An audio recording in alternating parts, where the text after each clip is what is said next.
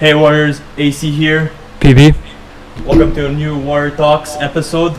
So this is the podcast where we talk about everything and anything in a very fun and powerful way. So today here we have Greg Beland.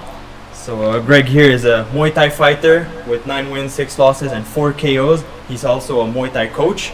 He's a weight cutting specialist and a beast. Greg, how you doing, man? Hey, I'm good, man. How are you? Awesome, bro. We're very happy to have you on. Yeah, happy to be And also for the people watching on YouTube, you will notice that our setting is different. We're not in our training facility here. We're at the Apex Gym in Montreal. So if you want to do Muay Thai, kickboxing, MMA, Apex Gym is the place to go if you're in Montreal or the greater area. And we're very thankful that you guys let us use the place for the podcast. The setting is very fitting. Yeah. So now, Greg, we were just talking right before about your potential nicknames as a fighter. Yeah. So I have a potential too. So one that my coach really likes is Greasy Greg. He likes that, you could potential to build character around it, like the bad guy role, I guess. That name came to me in high school because I was 1 year I had long hair in high school sometimes, and I would always play soccer in the schoolyard at lunchtime, and I always sweat a lot, and so my hair would get really greasy after, so they call me Greasy Greg from that. Now it's not relatable. now it doesn't work anymore. Yeah. So there's that one. And then the other one is Bam Bam. So that was a name my mom would actually used to call me when I was like a child, because I was very destructive. I was always breaking things. I was always pulling her earrings out of her ear. So she would call me Bam Bam. And I like that name because it has a bit more personal kind of connection to it, and it's more fighter related. It's fighting related. It fits with my style too. I'm an aggressive forward puncher. I always look to finish fights too. So it fits with my style. But yeah. So still haven't quite decided on one of them yet. Definitely Bam Bam. Yeah. I think Bam Bam's gonna be the winner. Yeah, for sure. I think that's the one I prefer too. Yeah. Because anyway, greasy hair now it doesn't apply anymore. Yeah, the greasy hair. Yeah. Hard to imagine you with long hair now. Yeah, I mean, I was trying to do. I was a hockey player, and I played hockey in high school, so I was trying to do the hockey player thing. Yeah. With the long hair. Yeah, the flow as they call it there. Yeah. So with the baseball cap on and everything, but didn't really suit me. No. You went with the Chuck Liddell look. Yeah, I went with the Chuck. Well, actually, then once I stopped playing hockey and I was just doing Muay Thai, I started going for the man bun. When that became a trend, and then the furthest I got was to where it was too long to leave it down, but not quite long enough to tie it up. So I just had like a little chupet, I tie it up, and it was just like it would just like flop around. It's like if I do this, I'm gonna. Right. It was just like sticking up, like So. Then for my first fight, I decided I'm just gonna shave my head. It's just gonna feel better. I won't have my hair was always falling in my face when I was not training. practical for fighting. No, you need to see. So I shaved my head, and as soon as I shaved my head, I was just like, oh man, like I'm never going back to hair. It's just a hassle, really. It is. Yeah. It looks good on you. Yeah, I think it suits me good. So, and then the mohawk came in during pandemic, so I was. Okay. So I always wanted to try mohawk, and then pandemic happened. I was like, well, I'm staying home all the time anyways. So Yeah, you did that. Play around. Yeah, I did that, but most very long. Not very long, but more long than this because we are COVID, so I didn't care. Yeah, exactly. It's like, hey, let's try different things. I shaved the beard, gave a mohawk, and I like the mohawk, so the beard came back, but the mohawk stayed. Yeah. Yeah, no, I like it. Yeah. And you talked about hockey, so for people that don't know you, and actually we don't know that either. Right. What is it? Tell us about your athletic background. Yeah, so I played sports since I was like 4 years old. I was enrolled in group sports. Especially, I started with soccer. I've been playing soccer since I was 4 years old. And then, as soon as I got into elementary school, I was playing every single sport I could at school. Badminton, basketball, floor hockey, soccer again. I think there was touch football, track and field. I did everything I could. I loved playing sports. I was a very active kid. And then in high school, I started playing hockey when I was, I think I was 11, because I was always playing street hockey with my friends. And I had a friend of mine who was a goalie, and so he showed me how to play goalie on the street hockey, and I really liked it. And I told my mom I wanted to, play ice hockey as a goalie. And so then when I was 11, I started in Pee Wee, and I still remember my first time getting on the ice. It was for a tryout, and so my first time skating on ice with full goalie equipment was the tryout. And I remember just falling all over the place. They asked me to skate backwards. I didn't know how to skate backwards. It was pretty terrible, and but I learned quick. I was always quick at learning physical, anything physical. I was a quick learner for sports, so I learned it pretty quick, and I got pretty good. I played Midget Espoir in Sec 4. That was like the highest level that I played. Yeah, you went far in hockey. Yeah, I guess you'd say that. So I made it to that level, and then that's kind of where I started kind of declining from there. Like I wasn't playing with my friends anymore, and after that, you realize probably not going to make it to the NHL, so then I started just playing for fun mostly. So that's when I started playing hockey. And in high school, same thing. I was playing every single sport I could play. In high school, I was playing soccer for the city and the school. I was playing hockey for the city and the school. I played volleyball, track and field. Trying to think of other sports I played. Volleyball, track and field. No martial art. No martial art. No martial arts. I mean, I think I did, like most kids, I did like a month of karate when I was young. I don't know at what age. The only thing I remember from karate was showing up late often, and every time I showed up late, I had to do 50 push-ups on my knuckles. So I did a lot of push-ups, and I remember I did it with a buddy of mine, and all we wanted to do was spar. In karate they make you do the kata a lot. Yeah. I had no interest in that. Never practiced it, never wanted to. Me and my buddy, whenever we would show up early, we would just spar until the class started. And I have a memory the first time we did sparring with the group. I head kicked a kid so many times until he cried, and that's all I remember from karate. Bang bang. Yeah, exactly. My mom should have realized then, like, sign this kid up for fighting. Yeah. But that was it for martial arts. We had a bit of wrestling classes in like our gym classes in high school, but I think with my friends we were just fooling around half the time, so I never really paid attention to anything, so I didn't get an appreciation for it. How old were you in that time? Like the karate and the wrestling? The karate, I have no idea. Honestly, I really couldn't tell you. Probably like elementary school age. Yeah, like everybody when he's young, their parents go. Yeah, exactly. They sign them up for karate. Yeah. And then the wrestling in high school, that was probably like secondary 2 or 3, so I was maybe like 14-ish, 14 around there. Yeah, it was mostly just fooling around with friends in gym class, right? And then in Sec 4 for Midget Espoir, I had to move school. I had to go to Collège Français in Longueuil for the hockey team.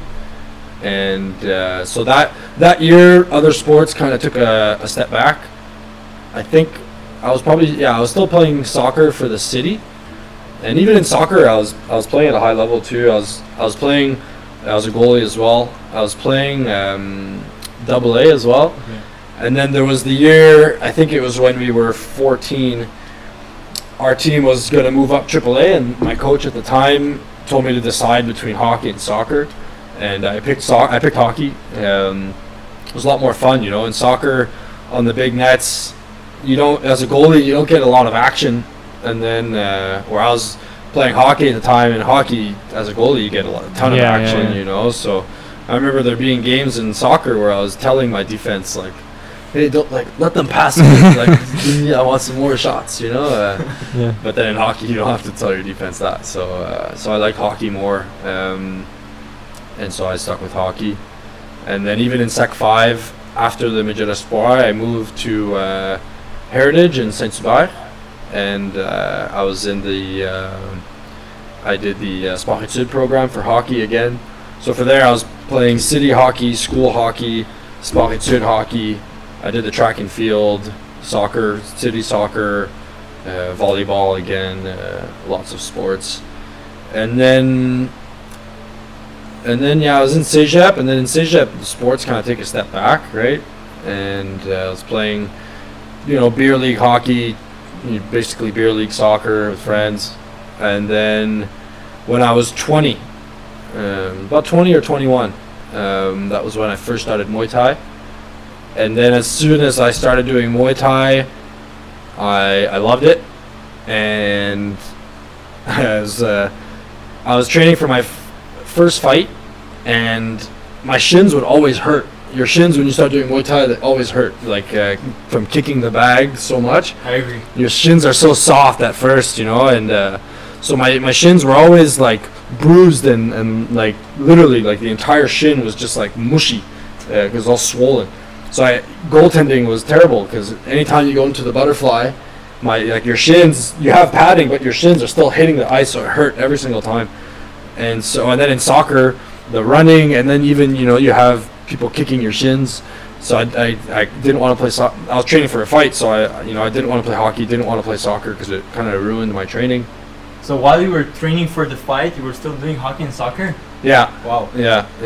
And then it was just like at that point it was just like one game per week type of thing, you know. Okay. But then I was always, like, at that point too, I'm paying for my own sports, you know. So, and then I missed half of the games because of training. So then I just figured, like, hey, like, I'm not gonna continue paying for this if I'm never showing up. So, so then pretty much once I started Muay Thai, I stopped all the other sports just to train full time. Yeah. And how did you come across Muay Thai? So I had been looking for martial arts. I was looking to fight, so I really wanted to fight, because when I was growing up, I was always a big and strong kid, and aggressive. Whenever I was playing sports, I was always rough, and playing with my friends, I was always rough. And I was in elementary school, especially, I was getting into trouble for fighting and just being overly rough with people playing. You know, like, we're playing schoolyard soccer, and I'm like pushing people, you know, and we're playing football. I was always wanted to play tackle football, and in the winter we would wrestle like King of the Hill, you know, and I was always like jumping at. I didn't care about being at the top. I just wanted to, you know, tackle people, and I even enjoyed falling down the hill. It was fun for me, like.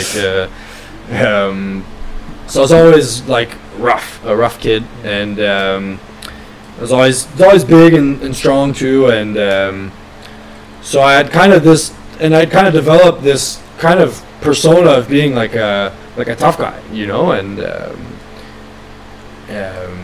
when I got later into high school, when I was in Sec 5, there was I won't go too into detail, but there was a moment where I had like some beef with a guy, and you know, there was like lots of talks of like, you're gonna fight, you know, like there was a girl involved and stuff, so you know how it is. And this guy had been into many street fights, you know. I heard stories like he knocked out guys with one punch, you know, and I was scared, you know. I'd never been in a fight before, and on top of it, everybody was like, "Yo, Greg, you're gonna kill him," and I didn't want to embarrass myself and lose like my reputation, right? So I was like, I avoided it, I avoided it as much as I could, really, and it ended up never happening. But then it made me realize, like, man, like, sure, I'm strong, and like, I've done well in shoving matches, but like, if punches were gonna start getting thrown, like, I have no idea what I'm doing. Right.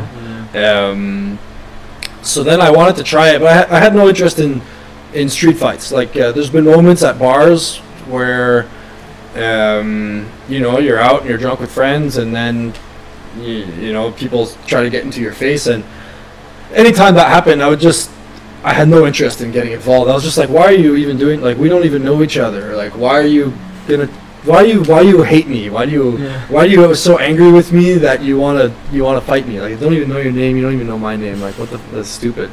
And I don't know if the guy has a knife on him, I'm not a problem with you. Exactly, right? So it never interested me, and what interested me was fighting in a ring, in a ring where it's, to me that's where I wanted to try it. And so I started looking at gyms, and at first I looked at boxing gyms. I had never heard of Muay Thai. I was looking at boxing gyms, and I had visited a few boxing gyms, but none of them really like interest, like, none of them just really, they didn't like click. I don't know, they had, honestly, now that I've learned like a bit more of the business side of things too, they had like just poor sales skills. Like, here I am, this 20-year-old kid who's, I'm showing up, walking into your gym, I'm like, hey, how's it work? What's the schedule? I don't know what questions to ask. Like, I want to do this, but they just didn't like take me in. I don't know. They're just like, here's the schedule, here's the prices, and I'd be like, okay, and then I would leave, and I don't know. I never went back until I had gotten a job at Three Amigos on St. Catherine Street. And on my first shift, there was a guy, Dave Morin, who works as a referee now in the local scene. He started talking to me about he's training at this gym, Apex, and he was saying your first class is free. You can come try it. And I asked him, like, do you guys fight? Like, you guys fight? And he was like, yeah, we fight. And I was like, sweet. And I was like, when can I come? And he was like, we can start Monday next week. I was like, awesome. And so I showed up Monday, and it was funny. I remember walking up, I was so scared, and the first person I saw was Ryan, the head coach, the owner of the gym, and I was just like, I'm here with Dave. Dave told me to come, and he's like, yeah, sure, come on in. And all I remember from that first training was at the end of the rounds, we did like a 30-second non-stop jab cross. You've done it. Yeah. Not yesterday. Yeah.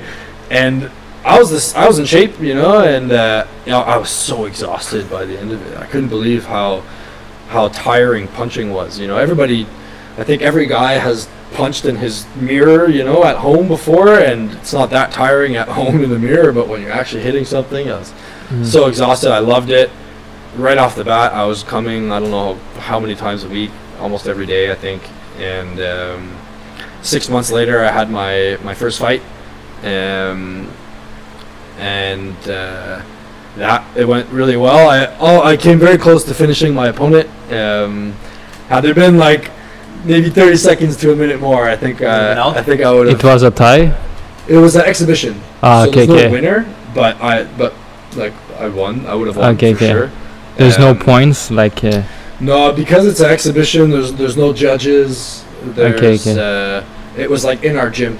We sell tickets, like there's fans and stuff that come in. It was really cool. I had a group of like at least 10 friends that came, and my opponent had a big group of friends that came too.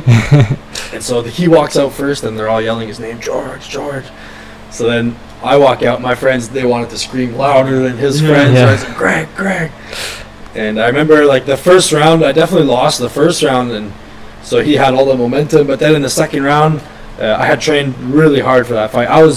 What motivated me was fear. I was so terrified of embarrassing myself in front of all my friends and my family. My biggest fear was that I would get hit and like start crying and want to run out of the ring. You know, that I was so afraid of that. So I was just made sure that I was gonna train my ass off to be in the best shape I could possibly be in. And so he started getting tired, and because I was in good shape, I was able to kind of pick up and finish the fight strong. And so I'd won the second round and third round, and I loved it. And as soon as the fight was done, I was just like, wow, like I love this. I can't wait to do this again. And I just immediately wanted to do only this. Like this is all I wanted to do. Muay Thai interests more than boxing. Like the style, the fighting style.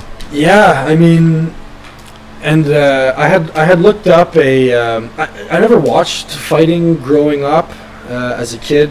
I wasn't allowed to watch like The Simpsons, you know. Okay. I wasn't allowed to watch Simpsons, Family Guy, Yeah. WWE, so let alone like real fighting, you know. I forget it. The only real fights I had seen was like watching hockey, you know.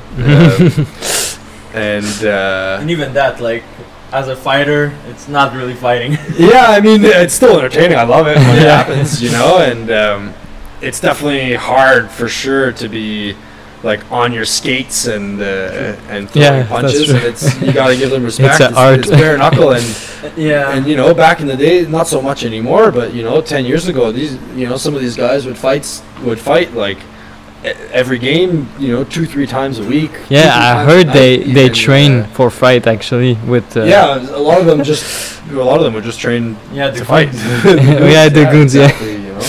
They're fighters actually. Yeah, they would like. And it's funny actually. Most of them they got drafted to the NHL because they were very good hockey players. But then once you get to the level of the NHL, you're not at the top anymore, and you gotta provide for the team somehow. So you become a fighter, you know. But yeah, so it interested. I never really thought of it at the time. I started doing Muay Thai and I liked it, so I didn't think of boxing. Okay. Because it's just arms. Now you have the kicks. Yeah. You prefer the kicks? Like, are you consider yourself a good kicker, or even though so I've had since I started training now, it's been about 8 years.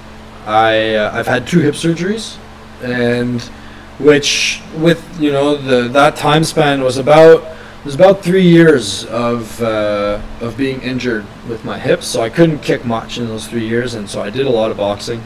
And I remember heading into my boxing got good because of that. So I'm grateful for it. You know, it was I still became a better fighter from it. And but I remember going into my second hip surgery, and finally it was like, okay, I'm gonna get this second surgery, and then once I recover from this surgery, like no more issues with my hips. You know, like I'll be fine. I'll be able to kick again and do jiu-jitsu and do wrestling, and I'll be good.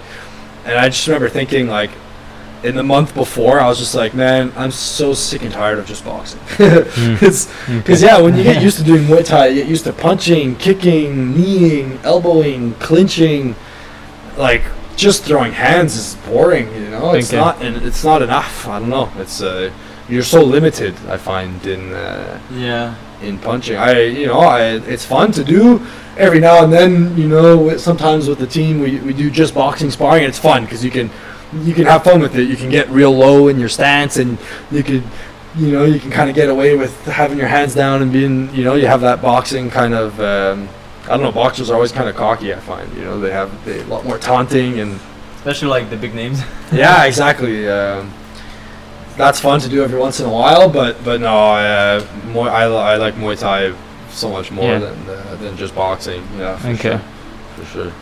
And a question that I was wondering, between MMA, Muay Thai / kickboxing, and just boxing, which one would you say is the most dangerous one for like? Actually, it's a good question.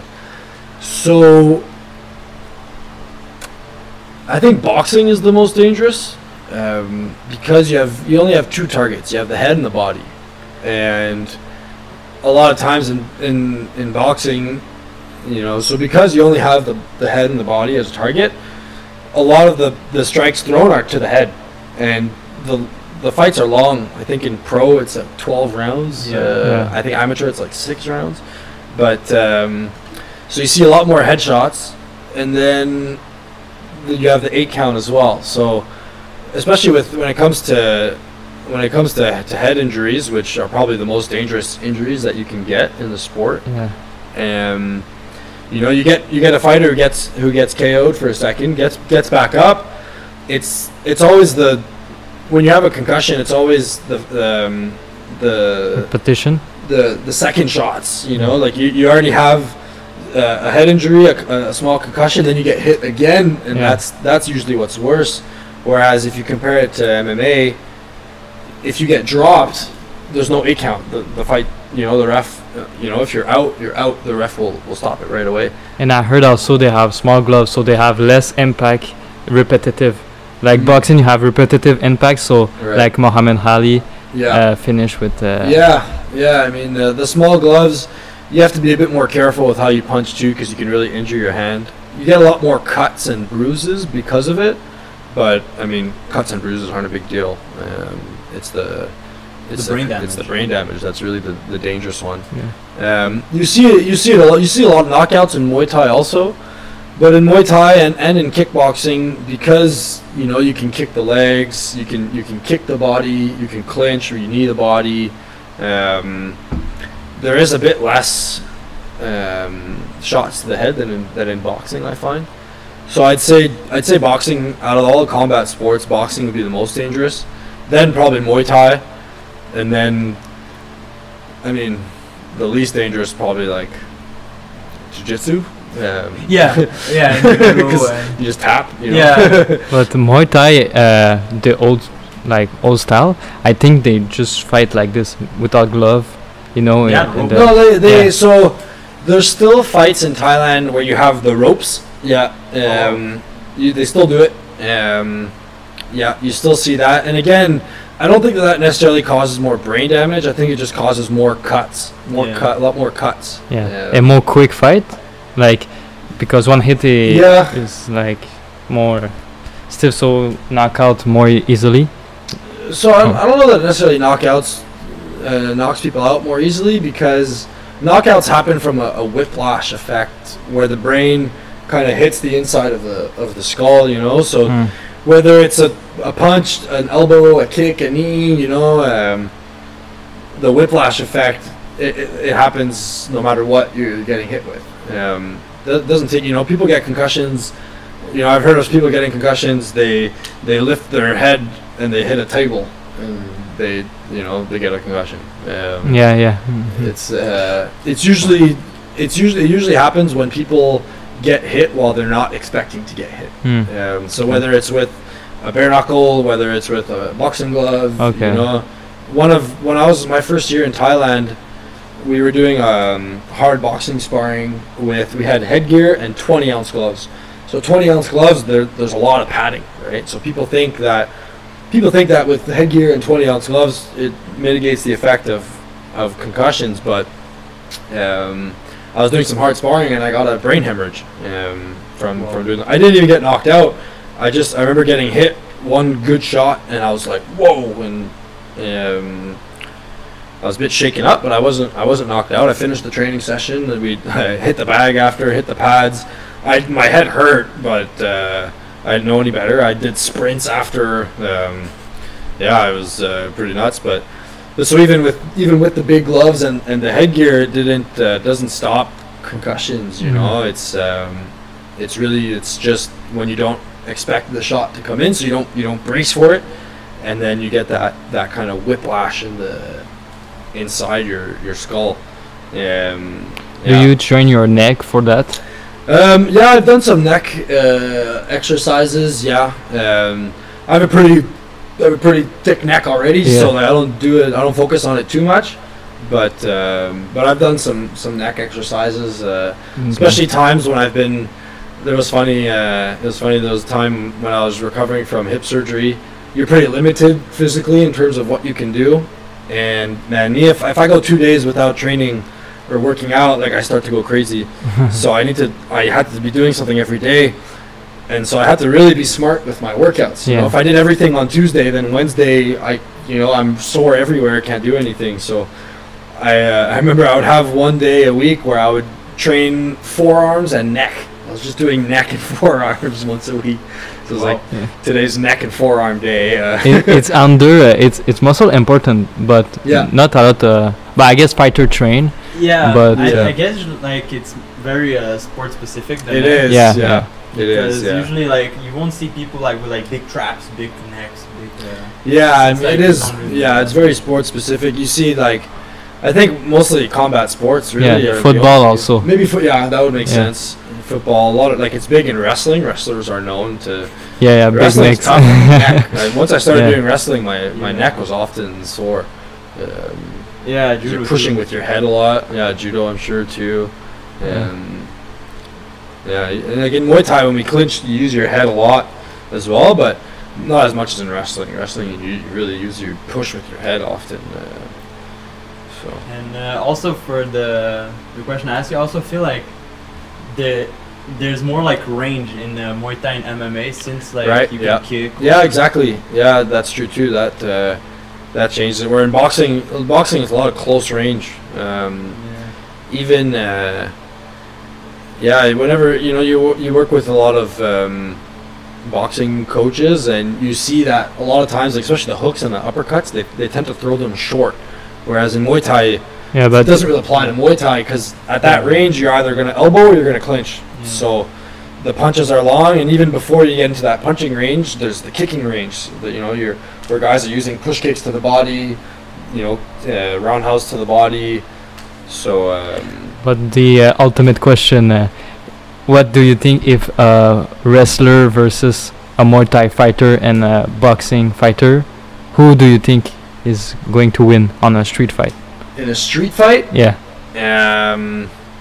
I think the Muay Thai fighter. Oh yeah, for sure. I'm a bit biased, but I think I think the Muay Thai, because I mean the wrestler you're not going to take someone down on concrete, it's and I think a street fight usually starts from close range.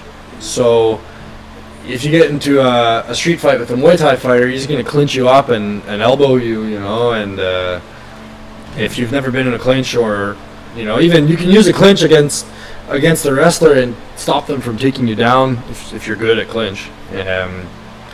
And then you get the elbows going. And whenever I have people come in and they ask me like, I want to learn self-defense or get good for street fights, I teach them how to throw elbows, because it's the most dangerous weapon there is. And because it's street fights always close range, no one's expecting to get hit with an elbow. So it's also, I think it's very like it's sharp. Sharp, and it's open. It's hard. It's more than a normal fist. And with the hand, you can hurt your hand.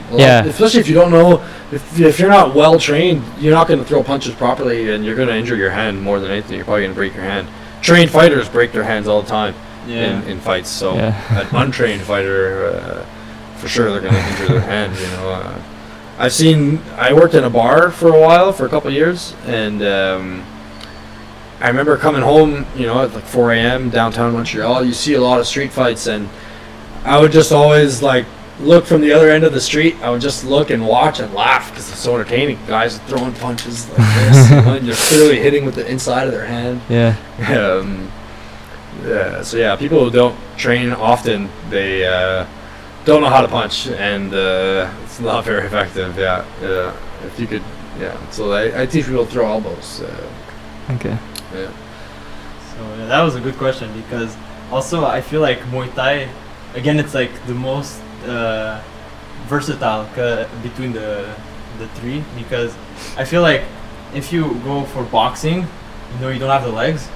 So a guy might kick. I don't really watch street fights, but I've seen a couple of, like with their high guard. You see a lot of weird stuff. You don't like really see kicks, but you just have your hands. And wrestling, what's cool with wrestling is like you said, you're often close range, so you can go for like grapples and stuff. But also, you don't damage the person. You can not less damage. So unless like you if you slam them, I think I've heard stories where guys Oh, double yeah. leg takedown, slam, and buddy concrete. hits his Ah, head yeah, on fair enough, concrete yeah. and dies, you know. Yeah. Okay. Yeah, so. But if you go down, like on the ground, and there's like other people around you, they can kick you. Yeah, so that's true too. don't Yeah, wanna you don't want to go down. on That's down why on a street jiu-jitsu fight. for street fights. Well, it's not very good. One-on-one is Yeah. good, but if it's two-on-one, you're screwed. Yeah. You can only do, whereas, you know, with Muay Thai and even with boxing, you can take on multiple opponents, you know, with your footwork, and you keep your range, and yeah, so I think for street fights you want to be using striking more than grappling for sure. However, with the striking though, what I don't like as much is that there's like not much control. So like when you punch him, it's like either 0 or 10. Like you punch him and then he's out. Like with judo and I guess jiu-jitsu too and wrestling, there's like a bit more control. So instead of like beating the guy, which is very effective, and if you're fighting for your life, you do what you gotta do. Yeah. You know, you can like control the guy easier. Yeah, that's and true. You tell him, okay, Yeah. look, or you choke him, or Yeah. something. Then you put him on his head, lift his legs up, and Right. Yeah, you have less. Basically, the person it can go wrong. You know, if you can kill actually someone with the Yeah. strike. So Yeah, so but as fighters, if you, at least that's how it is in Canada, if for example, like me, I'm a fighter, I'm a coach, if I get into a fight anywhere out on the streets or anything like that, and I seriously injure somebody, I can, for me it's automatically I would be getting charged with aggravated assault. So you have assault, and then you have assault with a deadly weapon, and then you have aggravated assault. Anybody who's a trained fighter, coach, you automatically fall into the aggravated assault category, because you're supposed to be able to kind of control yourself, you know. Unless you're really in a situation where you really believe that your life is in danger, you'll get charged with aggravated assault, and I don't know what the fines are and the time is, but I can imagine it's a lot of problems we don't need. Imagine a lot of problems we don't need. So yeah, it is true that, you know, if I'm in a bar and some guy's talking shit and I elbow him, knock him out, you know, give him brain damage, like I can get in serious trouble. So, but I think that's why too. It's good with in a street fight. It's probably better like hit them in the body or something and kick him in the leg. I feel like if I'm in a street fight and I kick somebody in the leg, somebody who's never been kicked in the leg before, and I kick you in the leg, you're gonna drop. Oh yeah, I'm pretty confident in that. yeah. And if police come and they're asking me questions, I feel like I can get away with just like, hey, I kicked him in the leg. Like, this guy, you know, he's a wuss. I just kicked him in the leg. Like, it's not my fault, you know. He's you know. No injuries. Or there's no serious injury, yeah. you know. I think they'll let me off. I hope they would let me off. yeah, like you that, can walk you it know? off. Exactly, you know. Yeah. Give him a week, and you know he'll be fine. He's back in the bar. Exactly. Yeah. So yeah, and also like with the Muay Thai, like you said, you can go for the legs. As in boxing, like you can't really go. Yeah, I mean, yeah, And you with the maybe wrestling as in well. a street fight, your best bet would be to honestly throw body punches. Yeah. Again, someone who's never been punched in the body, they don't know how to properly brace for a body shot. If you give a good body shot to someone like that, they're going down for sure. So yeah, definitely if you're in a street fight, and you do want to be careful that you don't injure the guy too seriously, you know, because you can get in serious trouble for that. So yeah, body shots, leg kicks, that's the way to go for sure. But guys, just so you know, Yeah, do you not should- encourage street fighting. Don't Okay. condone, yeah. Do it in a gym. Yeah, Do it in a exactly. gym, yeah. Do it in the gym, do it in the ring, okay? Yeah, at home with your buddies, whatever. Exactly. Yeah. But if worse comes to worse, you know what to do. Yeah, body shots and leg kicks. And speaking of the gym and the ring, how is, like, let's say like for like the TBAs you did, Yeah. we'll talk about that too.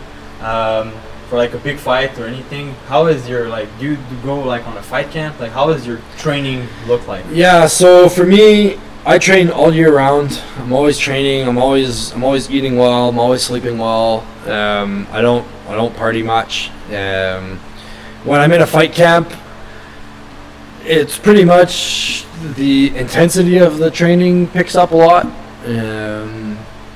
Maybe I add a couple sessions here and there, just a bit of different.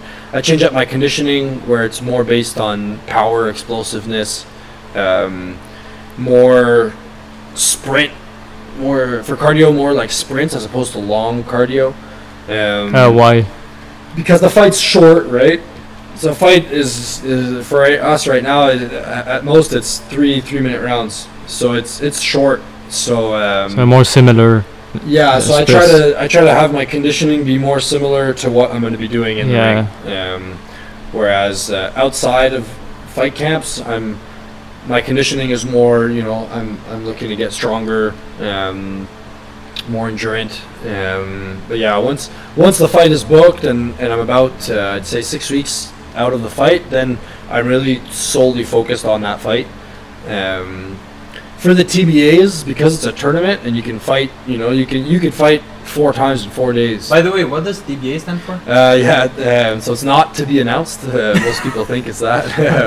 It's a bit confusing. It's the Thai Boxing Association. Okay. So the actual tournament is called the Thai Boxing Association World Muay Thai Expo. Exposition, and it's the largest tournament in North America. This year they had over 1,000 fighters. They actually had to stop taking fighters at one point because they had too many fighters.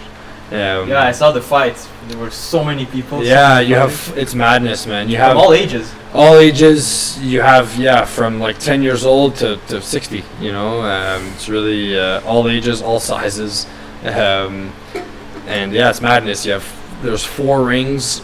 And there's fights going on all day from 9 to 5, 9 to 6, all day long fights on all 4 rings.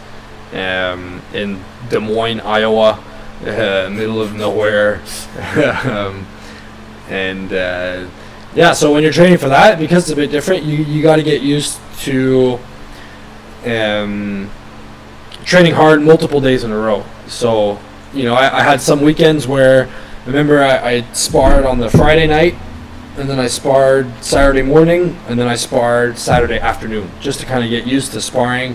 You got to get used to sparring injured. You got a sore leg. Well, it's very possible that in the tournament, you show up after day 2, day 3, and you show up with a sore leg. Like I've done that tournament a couple times, and my coach, for example, when he competed and he won the tournament, at the finals, he showed up with a broken foot. And the day before, he had gotten dropped. So, no, he didn't get dropped. He got rocked, which is. So he fight with a broken foot. Yeah, so he fought with a broken foot and a concussion. Oh my god! And he still won.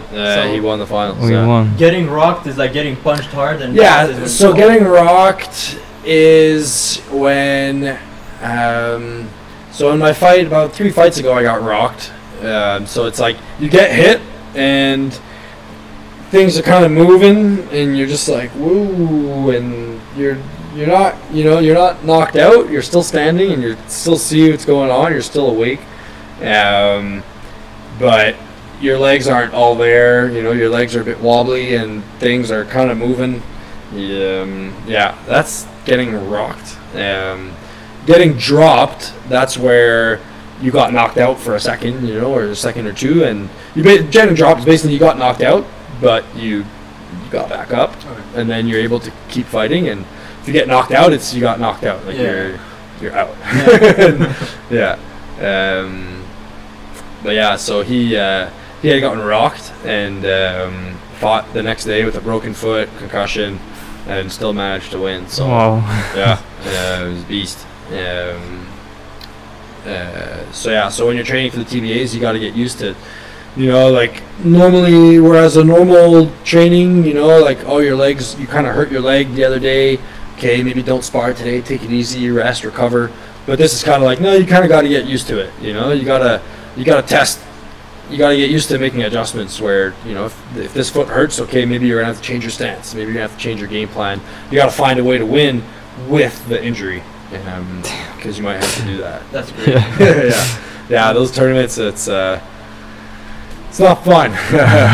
It's not fun, but you learn a lot, and it's a great way to get a lot of experience in a short amount of time. Yeah, I imagine. Yeah. In a, what was it, like a weekend? You got like. Yeah, in a weekend. So this time last time. So I had a small bracket. We were only 5, so I fought twice. Twice in 2 days. That's good. You get a good amount of experience in a short amount of time. You know, you learn a lot. And the past 2 times, yeah, I fought twice.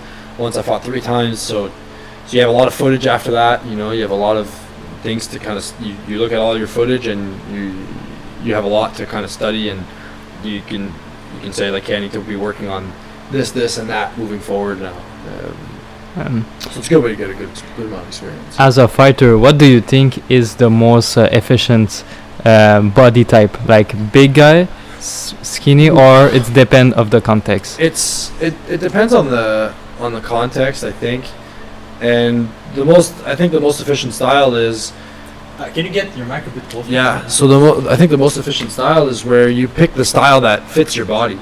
So example in Muay Thai, if someone's tall and lanky, for them, usually you're going to look at, you want this guy to be using, you know, he'll be very dangerous with knees and elbows. If you are very fat and big. Yeah, so like for me, for my weight class, I'm not fat, but I'm like for my weight class, I'm short and I'm stocky, like I'm thick. Okay. For a style like that, it's more boxing. Okay. A lot of boxing.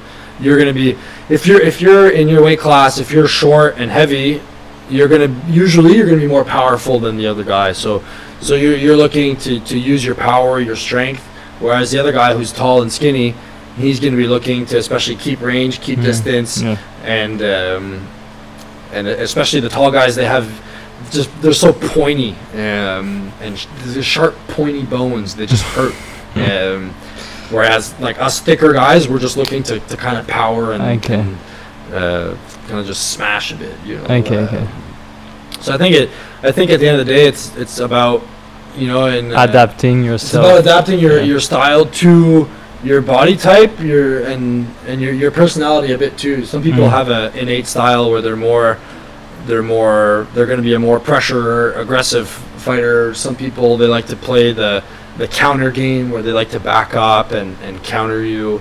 So it's about finding the style that works for you. And I imagine you adapt also. If you have a tall guy, you will adapt your style. If you have a small guy, I mean, there's difference. Yeah, you know, I've heard a lot of people say, you know, some coaches will tell you, you know, doesn't matter what the other guy's doing, like you do your thing, and make him adapt to you. You know, some people have a different approach where they're like, okay, this guy's tall, he has this style, so I'm going to use these different types of tools. It depends on the fighter and his personality type. You know. Yeah, at the end of the day, it's about kind of just expressing yourself as and knowing, I guess, like I remember George St. Pierre said, you know, like in his book, like he's had many different coaches, and he said there was one line that I liked. He was like, I don't care if Bruce Lee's in the room teaching me something, I'll try what the coach tells me to do, but if I don't like it, if I don't find it, if I don't feel comfortable with it, if I don't find it works for me, I'm not going to use it, you know. Like I don't care if it's Bruce Lee showing me this, you know. Yeah. So at the end of the day, that's what matters. That's the important thing, is to you know, you have a lot of different coaches. It's good to have different coaches, and then you kind of pick and choose from different coaches, different style. You have to try it first, and then if it works for you and it clicks, then you keep doing it. And if it doesn't work, if it doesn't click, you throw it out no matter what. You know, they say, oh, you're a short guy, you got to throw X, Y, Z. But if you try it and you never land it in sparring, you don't understand it, it doesn't work, then you shouldn't use it.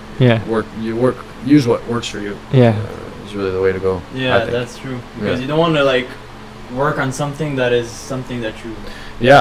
However, like there's like things that you need to know how to counter them, but like not. I mean, you want to have a base of everything. Like especially like example for me, my body type. Like I'm not really going to be throwing elbows much, especially if they're taller. Like it's hard to get your elbow up there, you know.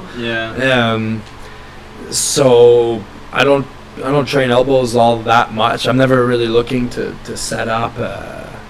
I'm not spending a great time of my training setting up elbows, but you still want to have a base of knowledge, you know. And then if the opportunity does present itself, you can take advantage of it, and also so you know how to counter elbows too. Sometime in fight, but I don't have so much experience. But I know sparring. Sometimes I do something and like, oh, where did that come from? Like, Right, yeah. because I learned it, but I didn't thought it was useful. Or sometimes in Kung Fu we did like spinning back fist. Yeah. Like why you spin? You just do a back fist. Right. But I understand like when he was in my back or something, something happened. Right. I use it. I go, oh, okay.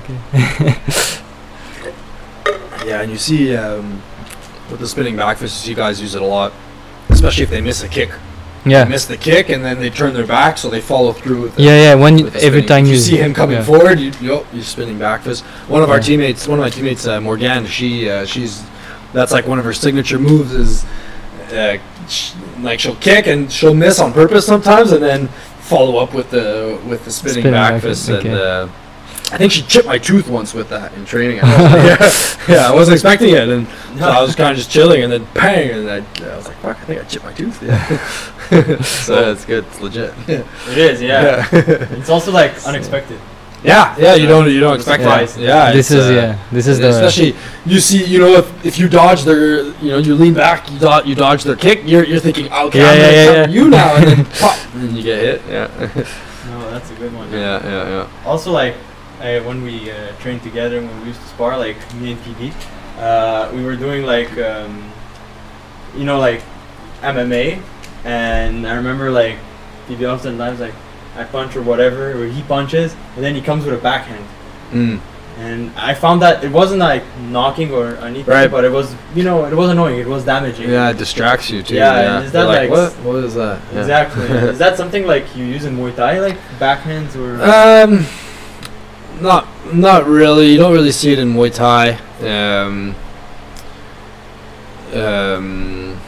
Nah, you don't really see that type of stuff in Muay Thai, especially not in traditional Muay Thai. Traditional Muay Thai, like, you have a lot of purists in the sport, and there's a kind of a culture of like keep everything simple.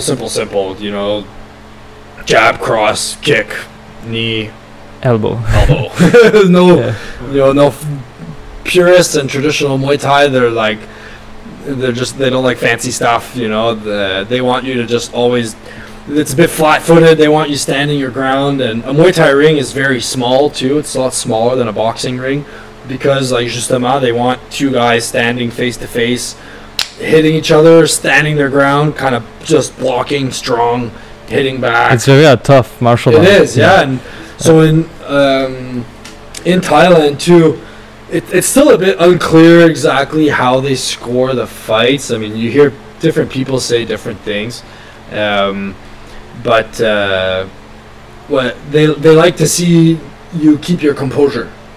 So they don't want to see you if you lose balance. Like, let's say somebody kicks you, even if you block it but you lose balance, you don't look good. They don't like it. They want you standing strong. Grounded. Yeah, Okay. They don't like it when people back up. They want you standing your ground or going forward most of the time. So you train in Thailand? Yeah, I've trained in Thailand. How was that experience? I went twice. It was really cool. It's a completely different world, and they train so differently. Oh yeah. Yeah. Even if it's the same martial art, Yeah. they train differently. Okay. Yeah, like here,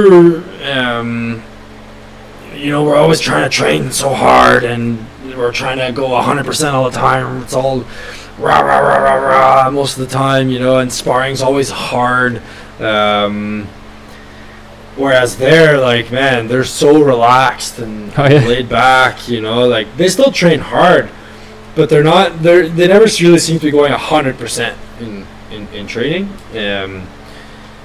And they're very loose. Like, I remember my first time I went to Thailand, I trained for 6 weeks before I got injured. And for 6 weeks, all they told me was, relax. They have like sabai. That's how you say relax in Thai.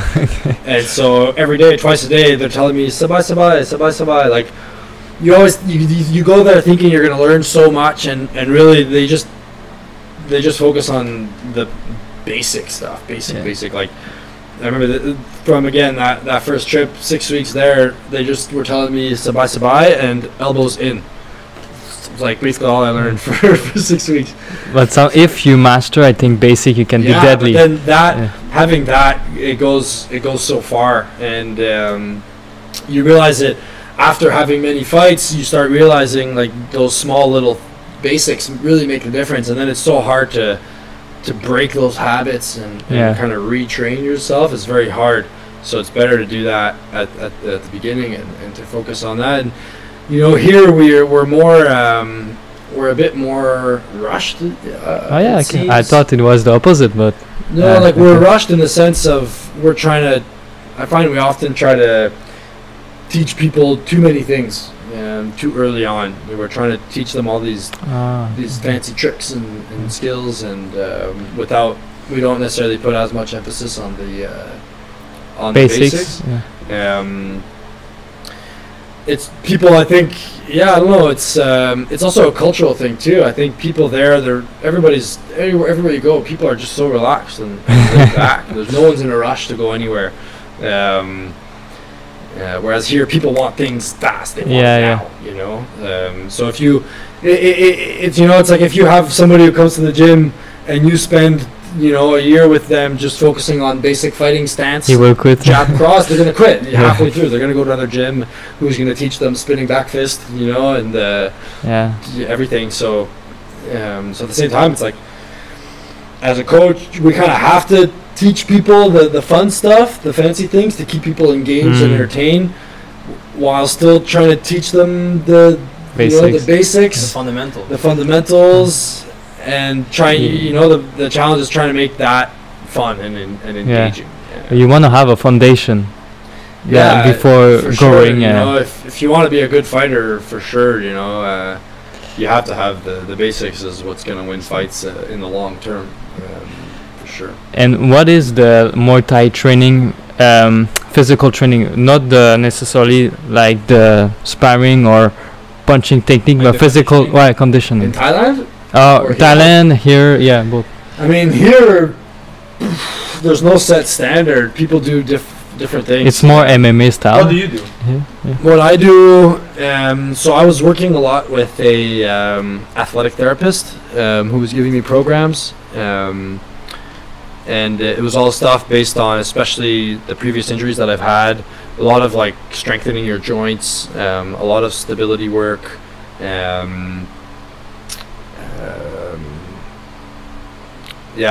like sport specific. I don't know exactly how to classify his trainings, but he was an athletic therapist, and I had programs with him for a while. Recently, I started going to Origin Studios for functional, what's it called? Functional patterns training. I think it's called functional pattern training. Yeah, it's kind of newer, I guess. Okay. I think it's called functional pattern training. All right. Pretty sure it's that. That's what I'm doing these days. I was doing that leading up to the fight camp and that I had previously, and I really liked it. It was very challenging, especially mentally. It's a lot of different coordination where you're moving your bodies in ways you're not necessarily used to, and very sport specific as well. So I really liked it. So I've kept up with that. And for me, my conditioning now, and I think again it depends on the fighter too. Like we have a young guy, you've met him, Mahena, or Bernard, and he's a young guy. He just turned 21 a couple days ago, and he's very skinny. So we're trying to get him. We're pushing him to lift weights now. We're like, you got to put some muscle on you. You got to get stronger. For me, I'm already a pretty muscular, strong guy. So for me, it's mostly my conditioning. Right now, I'm doing a lot of mobility work. I'm not very mobile, so I'm trying to get more mobile. For me, my conditioning is mostly now just to try to avoid injuries. I've had a lot of injuries in the past now, and I'm sick and tired of getting injured, so I'm just trying to avoid injuries at all costs right now. So that's what most of my conditioning is revolving around nowadays. But other than that, you get conditioning because of my hips. I can't run anymore either. So a lot of my cardio now, I do skipping and just bag work, pad work. Training is conditioning too. Yeah. Lots of bag work, pad work, sparring. Lots of rounds, lots of reps. Wow. So you can't run for like 5 kilometers? I mean, I can do it, but it's painful. It's just not good, and I've been from my trainers, I've been advised against it just because, well, down the road it might cause me problems. So while I'm still training, I kind of stay away from the running, and for now, anyways. And yeah, I just try to find other ways. And I mean, I don't think you need to be able to run 30 minutes or an hour to fight 6 minutes. You know, 9 minutes. You know, it doesn't really make sense to me. Because in Kung Fu we have like traditional training stuff. Right. Like we have the planche we do, but on the fist. Okay. And we have the horse stance. Right. So we stay like in a squat position for a very long time. Right. So I thought like Muay Thai having. I mean, so traditional, like if you go to Thailand, you're doing a lot of sit-ups, a lot of abs, a lot of chin-ups. But they do chin-ups like they don't do like strict chin-ups where it's all the way down, you know, like a CrossFit, core engaged, you know, coming up all the way, chest to the bar. Yeah. It's a lot of like 1, 2, 3, 4, 5. Because it's explosive. They need that. Yeah, it is, and it is actually good for clinching. Yeah. Because in the clinching, it's explosive movements. So it actually is good for clinching, and lots of sit-ups, lots of running. They're huge on running. Like if you go to Thailand and if you want to fight, they'll tell you like you have to run. If you don't run, you don't fight. Yeah, you have to run if you want to do Muay Thai in Thailand. They do lots of skipping. Weight. They don't really do weights. They do no, they don't really do weights. Some like, and it's funny. They're very the Thais. They like their aesthetics. Oh, yeah. So you'll see. Most of the time, weights I've seen them do is bicep curls. They'll be in the mirror. And they're like, yeah, bicep curls. Okay. You know. They like their aesthetics. Do they do cool stuff like handstand push-up? No, none of that. Just a They're basic. Very old school push-up, sit-up, chin-up. Okay, simple. Yeah. Okay, simple. Cool. Running, skipping, lots of bag work, pad work, sparring, clinching. Okay, simple. Yeah, like very simple. Weights, it's more of a Western thing. Yeah, I think so too. Yeah, and and I think it has its benefits, especially, you know, like for developing a foundation of strength. But I think for MMA, you want to have, like nowadays people seem to be getting what's very popular is a lot of mobility, where you want to be like, and even I've heard like functional range conditioning, where you start really looking at strengthening your joints. So traditional weightlifting, you know, you're strengthening the major muscle groups, but the smaller muscles surrounding the joints tend to get ignored, and that's where injuries happen, right? So that was one thing I learned when I had my hip surgeries. And you start, you know, you have the hips, you have your adductor, your hip flexor, your abductors, you got, you know, you have glute med, glute max, you know, glutes, you got like 3 different freaking glutes, I don't know,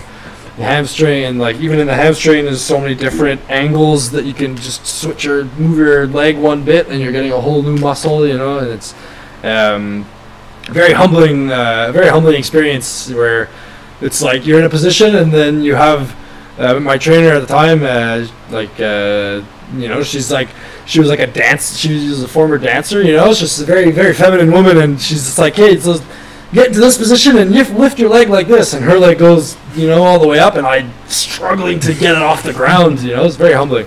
But then you realize, like, wow, like you think you're strong because you can squat heavy or bench press, but then you can't even lift your own leg off the floor, you know. So and that I think is more relatable to our sport than weightlifting would be. It's more like an extra, you think, like a bonus? Yeah, I think if again, for someone who, if it's your weakness that you're like a weak person, then yeah, maybe weightlifting, you know, for a couple of years will be a good thing for you. But if you're already somebody like myself, I was doing weightlifting in high school, you know, throughout high school and cégep, so like I'm a big muscular strong guy, but I'm fucking stiff as hell, you know. So like for me, weightlifting isn't going to help me right now. I need to be doing like mobility, you know, more mobility work. And unfortunately, the stuff we need to do is not the stuff we enjoy doing. So it's also kind of that's the tough part too. Yeah, but it is what it is. And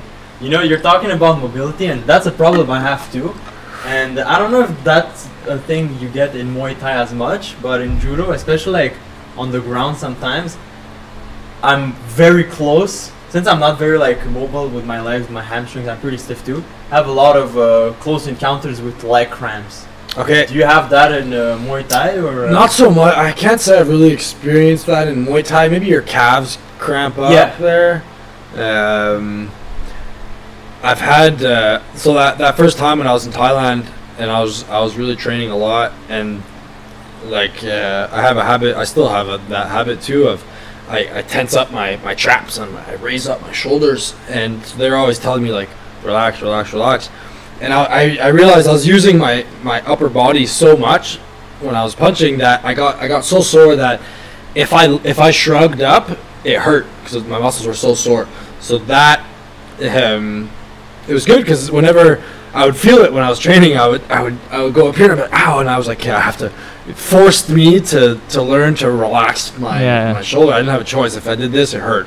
That's the only really cramping type stuff I've ever really experienced in Muay Thai. But doing jiu-jitsu, freaking all the time. My hamstrings, quads, my feet, my toes. Did a lot of cramping in jiu-jitsu, And do you have like ways or trainings or ways to mitigate? So I started a program with one of the trainers at it's a place called Centre Replay. I don't know what part of Montreal it's in. Métro Rosemont. I don't know where. That's in Montreal. I don't know what that, I don't know what's not considered, but they're great for working with fighters. They're like a real like one-stop shop, you know, and they specialize in working with fighters. So it's a really great place to be. And the physiotherapist, the owner, Viviane, I worked with her for. I told her like I do jiu-jitsu and I can't do this. I can't do this move. I can't do that move. I can't do this move because I just can't move my body that way. And then so she gave me these exercises to do where it's gonna help me get more strength in those ranges of motion. That's helped. And even sometimes I do the exercise and the first couple reps I'll cramp up, but then after it stops, you know. So the more I do it, the less kind of cramping up I get. So that's been helping me so far. Yeah, and then you know getting massages every now and then, getting treatments. That's one thing fighters don't do enough is get treatments, like taking care of your body. It's like it's like if you're a NASCAR driver and you have a problem with your car, if you don't know how to do it, you're gonna take your car to the shop and get your car fixed. You know, if you're a fighter and you something with your body, your body's your tool. It's your vehicle. You know, like something's wrong with it. It's not working properly. They're just man, my elbow's been hurting for 3 months now, and like they still haven't seen anybody for it. I'm like, you just go get it work, and they fix it. Like it's At first, I wasn't like that. At first, I was kind of the same kind of macho guy attitude. You know, like it's fine. I'll walk it off. You know, it'll go away. But then it was once I got hip surgery and I realized the difference it makes when you have an expert treating your body like a vehicle, like a machine, you know, and they find the spots and they give you the exercises. I'm like, and my body just started healing so much faster. It's like now I don't go I'll go to an osteo or physio session if nothing's wrong with me. I'll go and we'll just do a general like a tune-up, you know, and they'll find things that I didn't even know. They're like, oh, you're a bit stiff here, and you know, and I'll be like, I had no idea. Most of the time something hurts, so there's usually always something to work on, but that's very smart because, like you said, a lot of people, you know, they act tough. Yeah. But you know, it's not smart because you don't get to fight as long. Yeah. Exactly. The number one killer is injuries. That's the one thing that you know, why does anybody stop the sport? Usually is injuries. Exactly. It slows you down. If you're injured, you can't train fully. It slows you down so much. So the more you can avoid injuries, the better off you'll be. Exactly. And see, right now it's 6 o'clock. So okay. Yeah. After the call, you want to go for a more or? Sure. I mean, my call's usually about an hour. I don't know if. Oh, okay. Yeah. We'll take we'll do a part 2 for sure. Yeah, sure, man. There's a lot of stuff we. For sure, cool. There's a lot to talk about. Yeah, for sure. And yeah, I'd love to do this again. Greg, it was an honor having you on. Hey, thank you, man. It was a pleasure. Like we'll be back. Fun. Yeah. On it. And is there anything you would like to promote or? Well, hey, if you want to check out Warrior Spirit, they have great gear. I use it. I love especially the Hydro Bag. Great workout tool. Works the stability in the different parts of your body, the shoulders, your core. It's a great tool. I really like using it. Apex, obviously. I really think Apex. I've seen other gyms. I've been to other gyms, and I really think that we're the best, you know, and obviously I'm biased, but I really do think we're the best. Like, we're really, and this is not even just me saying this, it's what people, when they come to the gym, they say this, is that we're a community, you know, like we're a big family, really. We're a small gym, but that makes us much closer. Some of these other gyms, they're big, you know, big name gyms, but you don't get any attention from any of the coaches because they're focused on their top guys, you know. Here you show up, you walk in, you know, we know everybody's I was gonna say we know everybody's names, but not so great with names, but you come getting bigger. you come long enough and we'll get to know your name, know your face, that's for sure. But you know, you come in from day one, you know, the head coach is shaking your hand, how you doing, talking to you right away, and we focused on just having fun. We want people to come in here. We understand not everyone's here to be a fighter, right? And most people are here to just get in shape and have fun. And if they want to compete, and you know, we're going to take them there for sure. But really, our goal is just to have people have fun and get a good training in, learn the good skills while having fun, getting in shape, and having a good time. That's good. Yeah, and Apex Gym, from I talked to other friends that were in the kickboxing community, and they said Apex, it's a staple. So yeah. You know, I heard people, they say TriStar is good, but if you want to focus on kickboxing and Muay Thai, Apex, yeah. Is the place to be. So, for sure, yeah. And I started training here too, and everything you said, I agree with. Yeah. So guys, on that note, also check out, like Greg said, our Warrior Spirit store. We have excellent training gear, like the Hydro Power Bag. You know, it's fighter approved, as you said, as Greg said. So check out our gear, martial arts, fitness gear also, and use the code WSGreg as well for 10% off on your purchase. And for the webpage of Apex Gym, it will be in the description down below. For Greg's Instagram, it will be down below. And on that note, guys, unleash your inner warrior. AC out. PB out. Greg out.